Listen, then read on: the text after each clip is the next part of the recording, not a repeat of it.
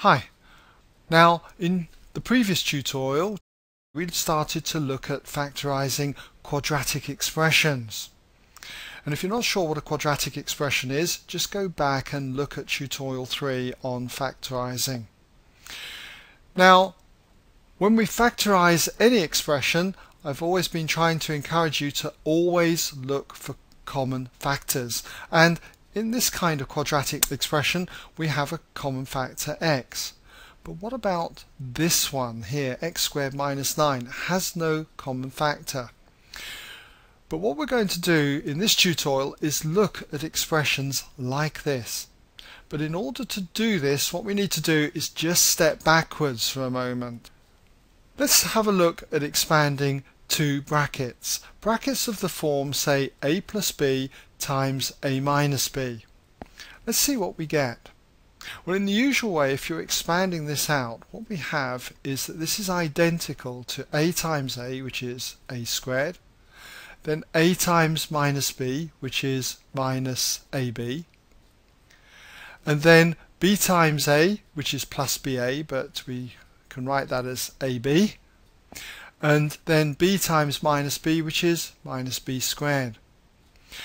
And minus ab plus ab comes to 0.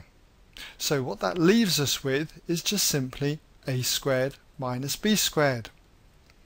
Now, whether you multiplied out a plus b with a minus b or a minus b times a plus b, you'd always get this result, a squared minus b squared. I'll leave it up to you just to check it if you like. A minus b times a plus b, you'll get a squared minus b squared.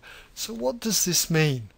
Well, basically it's saying that if we reverse the process, if we've got a squared minus b squared, then this comes from a plus b multiplied by a minus b, or as I said, a minus b times a plus b. It doesn't matter which way round.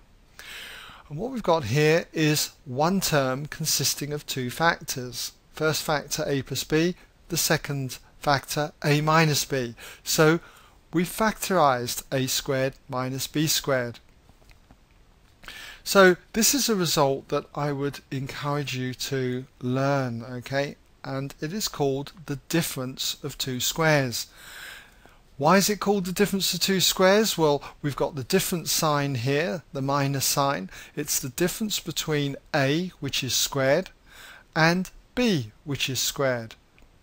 The difference between two squares. And it has this pattern structure. So let's have a look at some examples that have got that particular pattern structure. And here I've given 5 examples. These last two are a little bit more involved, but they share this particular pattern structure. We've got two terms, as you can see in each expression. We've got a minus sign between each of them, and if you look carefully you'll see that each of them is the square of something. Like in this first example, this is the square of x, giving x squared, and the 9 is the square of 3. So when we compare it to this, we see that the a is the x and b is really 3 squared being 9. Now you might like to pause the video and try these examples if you feel that you'd like some revision, but I do warn you these last two are a little bit more involved. Anyway, let us just work through these. So this first one, very basic one, follows this pattern. This is the square of x, then this is the square of 3, and we've got a different sign between them. So this is going to be identical, according to this pattern structure, as x plus 3 multiplied by x minus 3. Now you could write x minus 3 times x plus 3, it wouldn't matter, you'd get the same result. Now in this example, y squared minus 1. This is the difference of two squares. This is the square of y, and 1 is the square of 1. 1 squared is 1. So the a would correspond to the y, and the b would correspond to 1. So we would get that this is identical to y plus 1 times y minus 1, or you could write it the other way round as y minus 1 times y plus 1. I just did that just to show you that you can write it the other way round. In this example, I picked this example just to show you that you can have numbers and letters all mixed together in the same term, but it is still the difference, the minus, between two squares. This is the square of 4x. 4x times 4x gives 16x squared. And this is the square of 5y. 5y times 5y is 25y squared. So we can write this down as 4x minus 5y being multiplied by 4x plus 5y. Now, what about these two? Well, I've chosen these two because they're a little bit more advanced. Now this one, we've got two terms, a different sign, a minus sign between them. Is x to the 4 the square of something? Well, yes it is. It's the square of x squared. X squared times x squared is x to the power 4. And 1, as we saw earlier in this example, is the square of 1. So if we factorize this, this is going to be identical to x squared minus 1 multiplied by x squared plus 1. But this has got something extra in it. We've got two factors now, but it's not what we call fully factorized, because this factor is again the difference of two squares. This is the square of x, and this is the square of 1. So we can factorize this just like we did down here for this one. What we've got is that this can be written then as x minus 1 multiplied by x plus 1. Now we mustn't forget this factor, but this does not factorize, okay? Don't make the mistake of thinking that this is x plus 1 times x plus another 1. It's not. This is just x squared plus 1. It doesn't factorize any further. So we must pop that in there.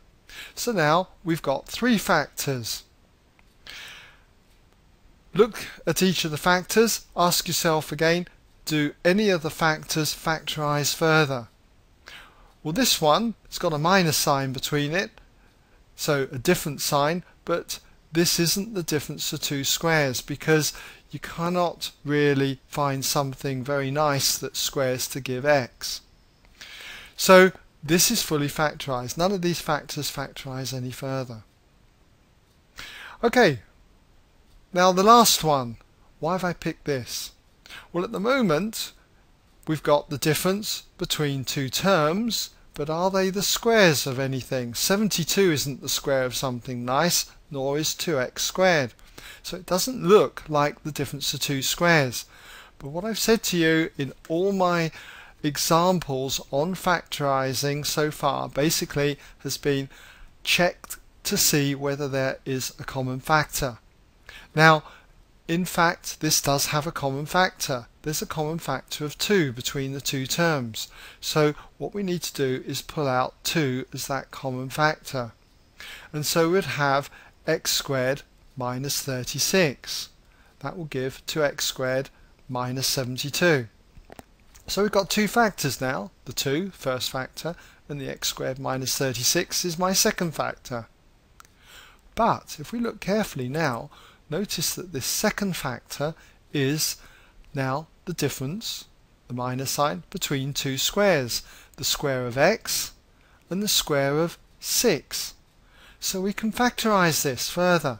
So put an identical sign down, put the 2 in, and we factorize this as x minus 6 times x plus 6. So we've now got three factors. And we should check to see whether each of these factors factorizes further. But this, although there's a minus sign here, is not a difference of two squares.